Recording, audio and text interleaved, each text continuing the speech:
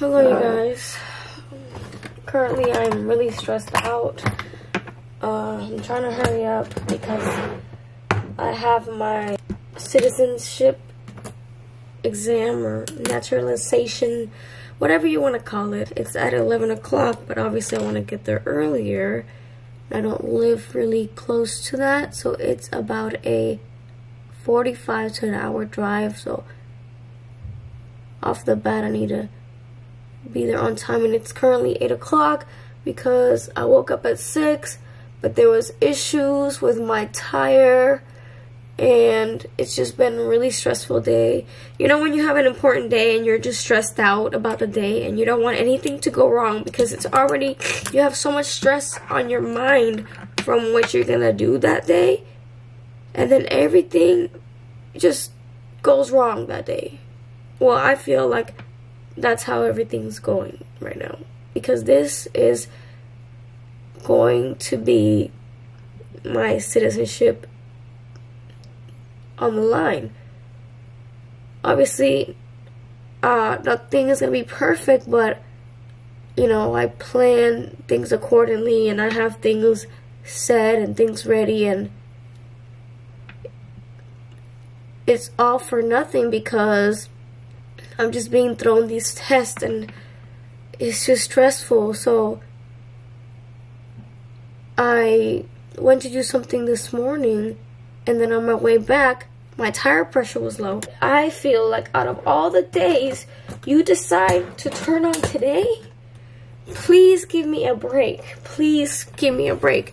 So of course I don't know how to change a tire. Of course I don't know how to, not change a tire, sorry. Of course I don't know how to do the tire pressure. So I went to a gas station, and if you didn't know, there's a lot of gas stations that have that thing, the air pump, whatever you want to call it, and it'll pump up your tires. Well, the one that I went to, it usually works because I always go there to change tire pressure. It usually always works, but again, I'm not the one who does it, so I go to the gas station. And the lady says, oh, I'm sorry, we can't help you with that. You need to go to a tire shop. I don't have time to go to a tire shop, first of all.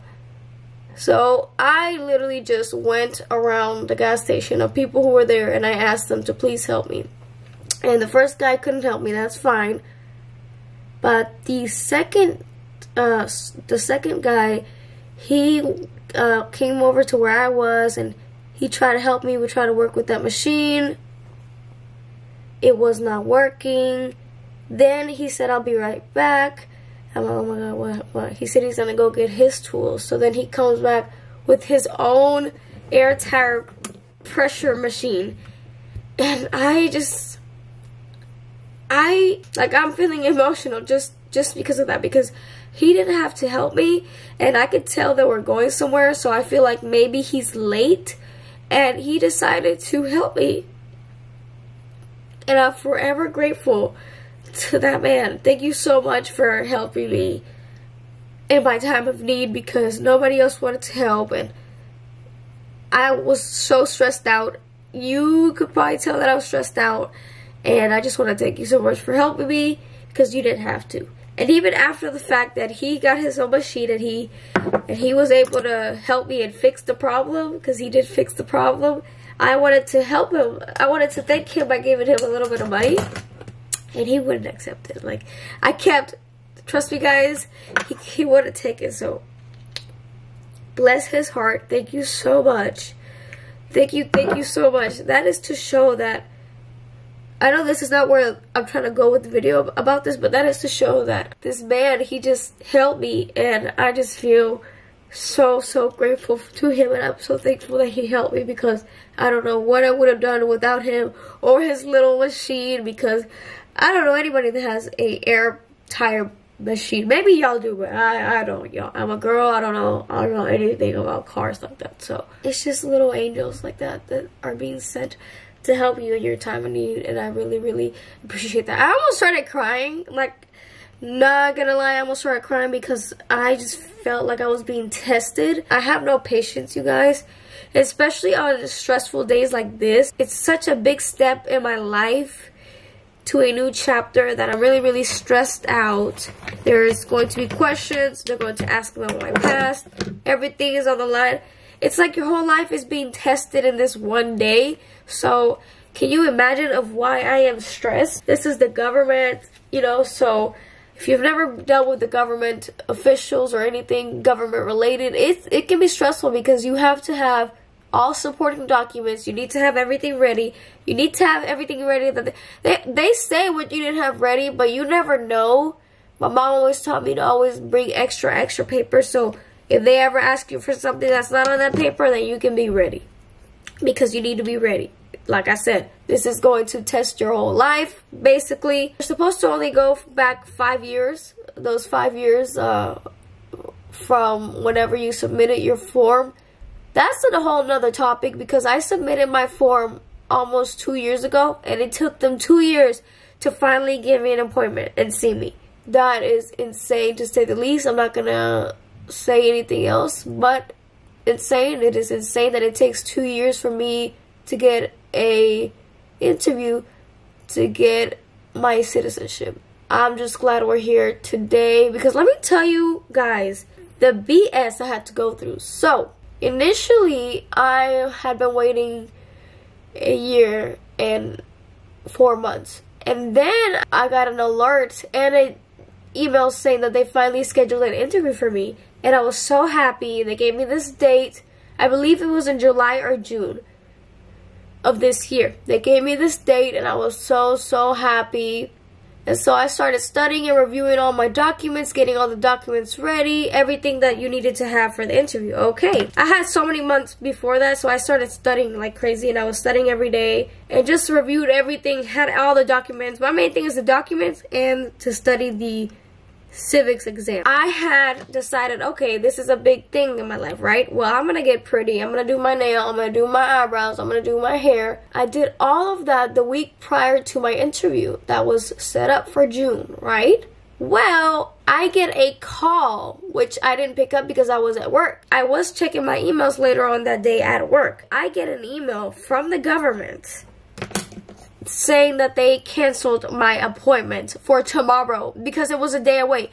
We're sorry, we had to cancel your appointment for tomorrow, blah, blah, blah. I was so infuriated. I called them back right away, and then I got a hold of a officer, and they said, this is dead serious what they said. We're sorry, we're gonna have to cancel your appointment for tomorrow because we have a big event that we need all of the workers to be a part of, and we need them to help. And I'm thinking in my head, you are full of, because there's no way, if you have a big event, for whenever you have a big event, you plan everything accordingly. So when you plan an event, it's always months in advance or weeks in advance. So if that was the case, then you should have called me months ago or weeks ago to tell me. And I checked too, there was no other calls from them. So just before you say that. And I didn't get any prior emails either. So if that was the case, they could have at least emailed me prior to that and said, hey, we're going to have to reschedule your appointment. Till this day, I'm still mad about that. I'm still mad about that. But I'm going to let it go because today is my interview. September. And then I asked when would the new interview be set up. And they said, we're going to have to, you'll know whenever we send you a letter again. Because they always send you a letter to the address that you provided on your form. And they'll send you that new letter.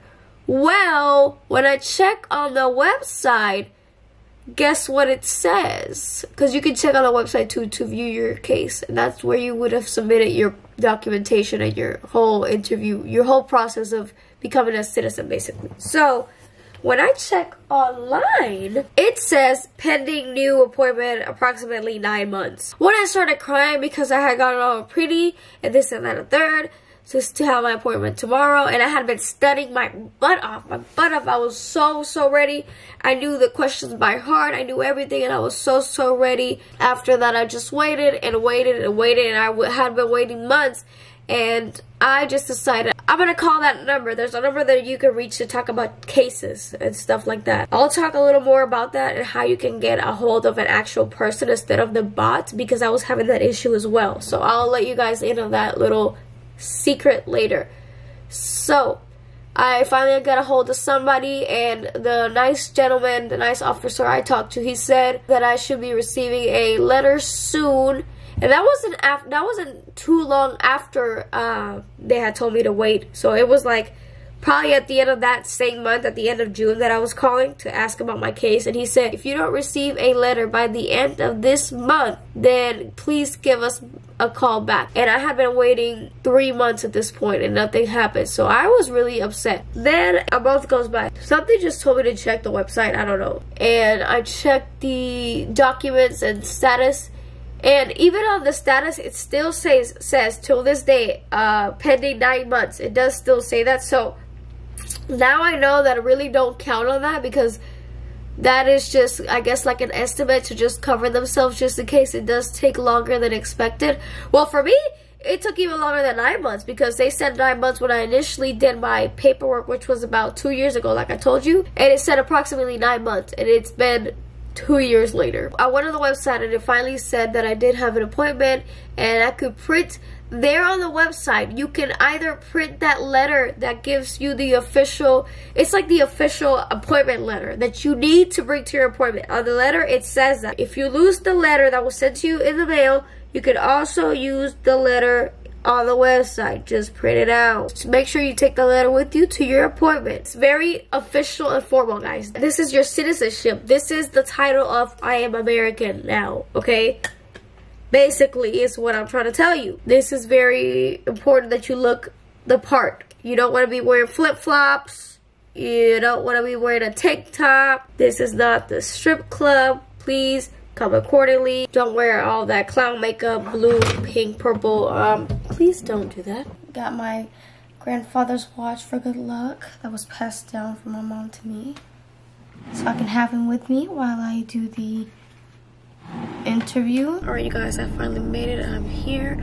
It is currently 9:51. Starting with the paper, the little confirmation letter you get. I am bringing all of this. This is all my documentation and proof that I'm going to bring in here.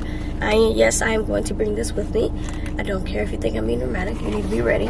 I brought originals of a bunch of things, copies of things, proof of employment, proof of enrollment for college, all my taxes from the last 5 years, the N-400, the I-797, all that good stuff. So definitely bring your passport. Let me read you guys the little letter. So you get your own letter. This is the letter. I'm not going to show you guys the front, but this is the letter that you get. You need to bring this, and it says the date and the time that you need to show up. It says at 11:10 a.m. So this is what it says. You need to failure to appear for scheduled appointment without prior notification and without good cause may result in denial. So you would have to do it all over again and pay that whole application fee again. That's a whole nother, it's a lot of money. But if you're under quarantine, that's okay. Just call the number that they provided there and then reschedule. Do not arrive more than 15 minutes prior to your appointment time. So they don't want you to get here early. You can get here early, but you're going to be waiting in your car because they're not going to let you in until 15 minutes to your appointment. So it says 11:10 a.m. They'll probably let me in at 10:50 or 11 at the earliest. Check the website, the cdc.gov website, for any COVID news and stuff like that. I don't know if I have to wear a mask. I'll see in there and update you guys afterwards. If you don't speak English, you need to bring a translator, but you should come by yourself otherwise. You must bring the following: this letter, your alien registration card, aka your green card, any evidence of selected service registration. Now, I didn't know what that meant. It's basically if you have enrolled to be part of the military, if for some reason the United States is called to go to war, you will be joined. Your passport and any other documents you used in connection with any entries into the United States. If you're applying for naturalization as the spouse, and then there's other stuff as well. So read the whole thing. Let's go over the civics questions. They will ask you 10 verbal questions and you need to answer 6 of them right. On the website, you can either pick from the 2008 civics test or the 2010, I believe. There's 2 versions. So I don't know, obviously I haven't taken it, I'm still here. I don't know if they ask you which version you want to take, or you just have to say it and then they'll provide you that. But the one that I will be asking for, or if they ask me, I want the 2008 Civics test. Just review the 2008 one and the other one and see which one you like. You can download it. You can download that information on the U.S. Citizenship and Immigration Services website, USCIS.gov. Okay, here are the questions. Lovely, lovely. I have marked it up because there are some questions that apply to your state.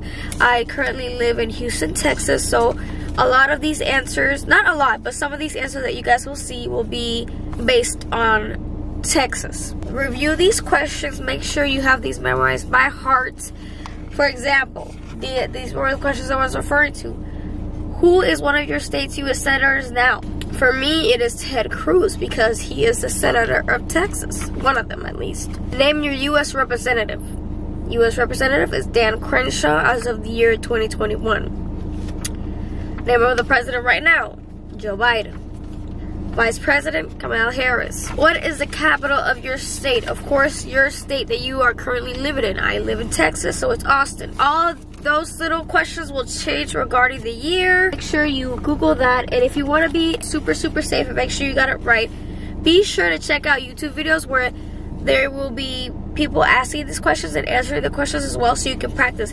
Make sure that besides you practicing this by yourself, that you practice this with somebody else as well verbally, because they will ask you this verbally. It is not a multiple choice exam or anything like that. It's verbal, 100% verbal. So if you don't know anything, you're screwed. Trust me, the first time that I reviewed this for a long time, I was studying this by myself and I thought I had it down, but when somebody asked me some questions, I found myself second guessing myself or being like, I don't remember that question.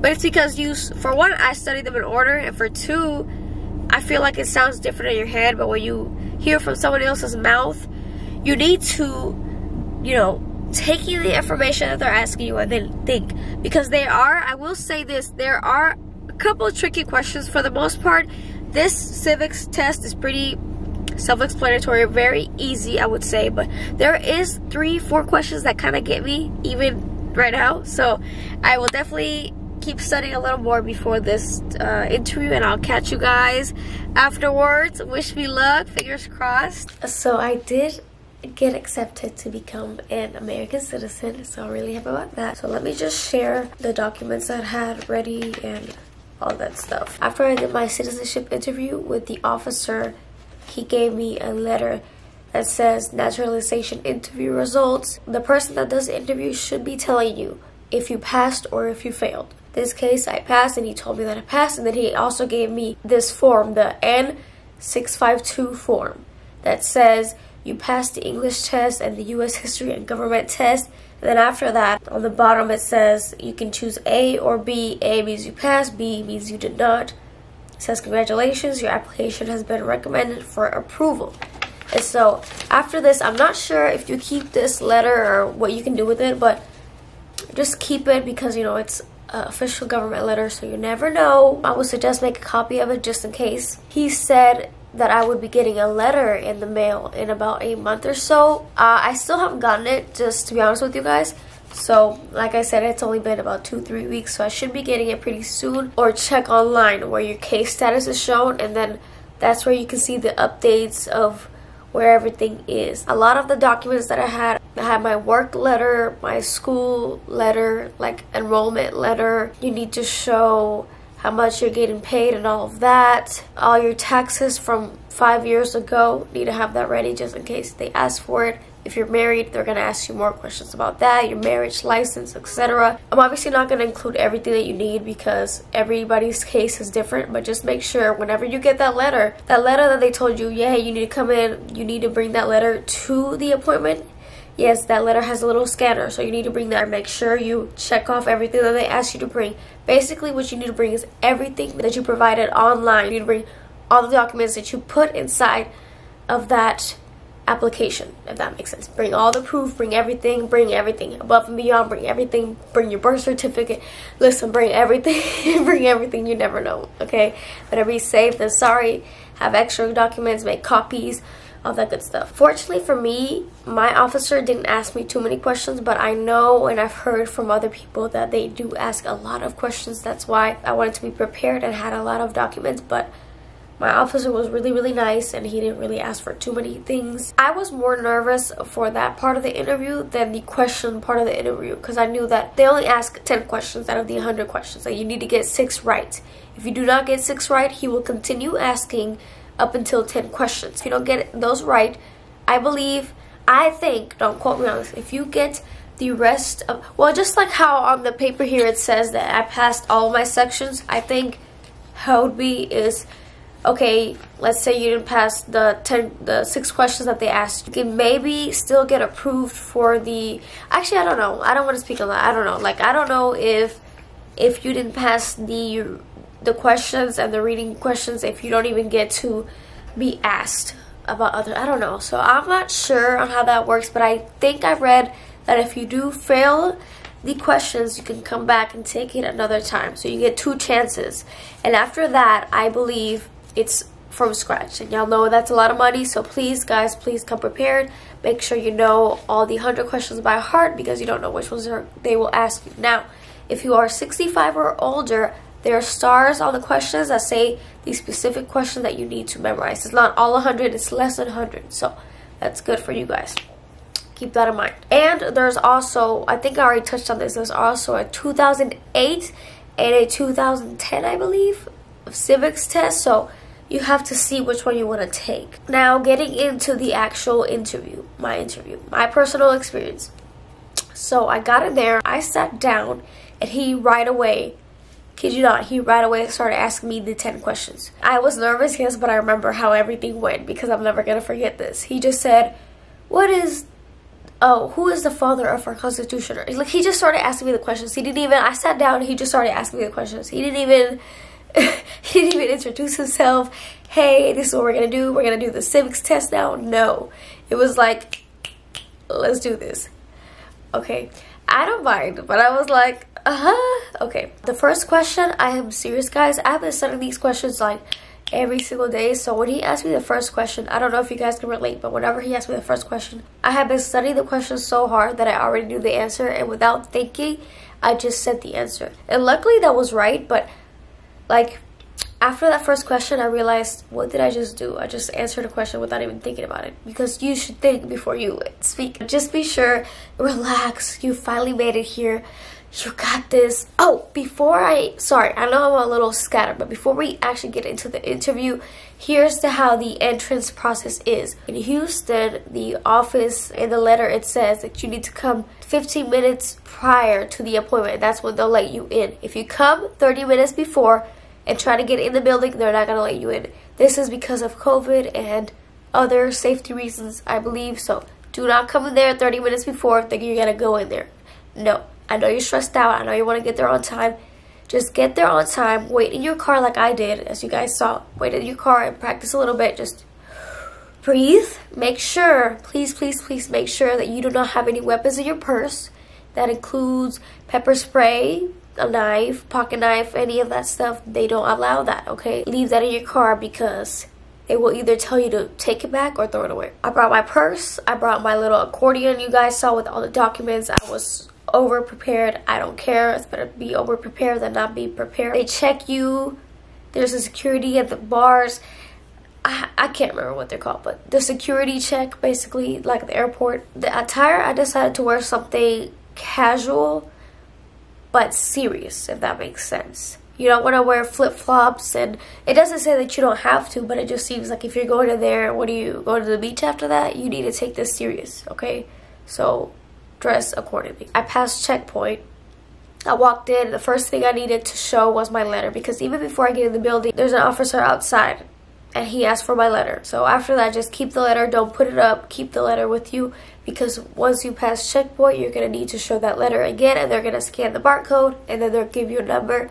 And when I tell you, that Friday, I guess there was not a lot of people there. When I tell you I got my little ticket that says what number I'm going to be, I got my ticket and I went to go sit down, and they call a number right away. That number that they call you for first, that ticket is for pictures, for your passport picture, I believe. They take your pictures and then you go sit down. They write another number in the letter that you provided to them. They write a number and they tell you, listen for this number and then this number. After that, I sat down. I went to the bathroom real quick. I did everything quick because I just realized there wasn't a lot of people there, and you never know, you get called in and you're in the bathroom.